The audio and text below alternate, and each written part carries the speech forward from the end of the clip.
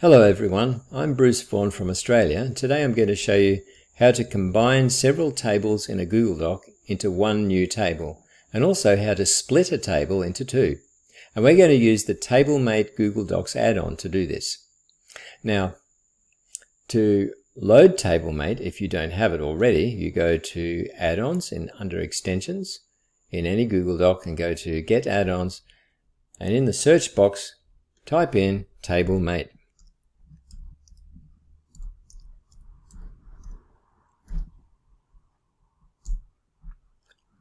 Choose TableMate and install. Simple as that.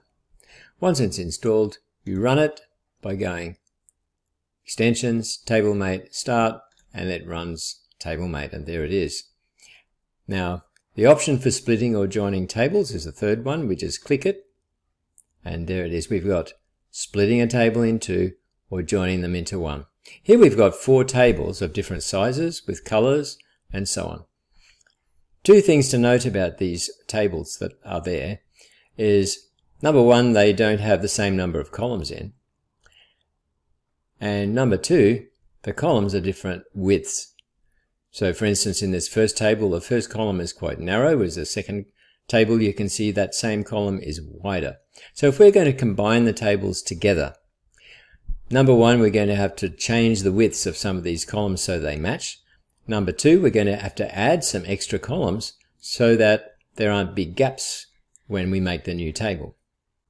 Another thing is that when the new columns are created, we want to have the same styles and so the same colors. So the extra columns put on this red one, for instance, should have the same red backgrounds and so on, and the green ones for down here, etc. So let's see this happen. So we select whatever tables that we want to combine together. We select them all, and then we go over here and press the green button, join tables into one, and there's the result. You can see how that the colors have been copied, the columns have their size adjusted so that they match, and some extra columns have been added.